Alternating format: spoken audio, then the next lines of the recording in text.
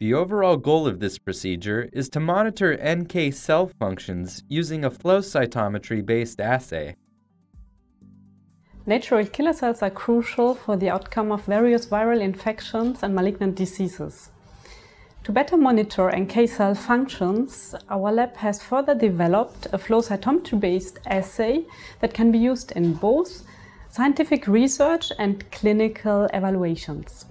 We optimized the protocol to permit the analysis of small NK cell sample sizes, which is essential for its use in pediatrics and for immunodeficient patients.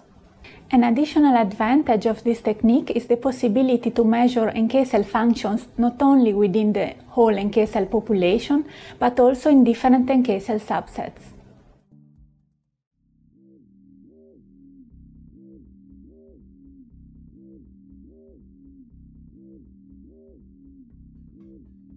To isolate the NK cells, begin by mixing the appropriate volume of NK cell isolation cocktail solution with 6 to 10 milliliters of EDTA peripheral whole blood from a patient by several inversions.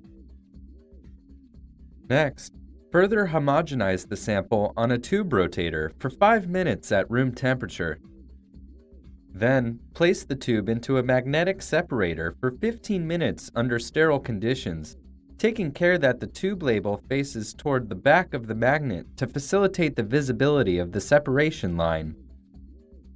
At the end of the separation, carefully transfer the supernatant into a new 15 milliliter tube and bring the final volume up to 15 milliliters with complete medium.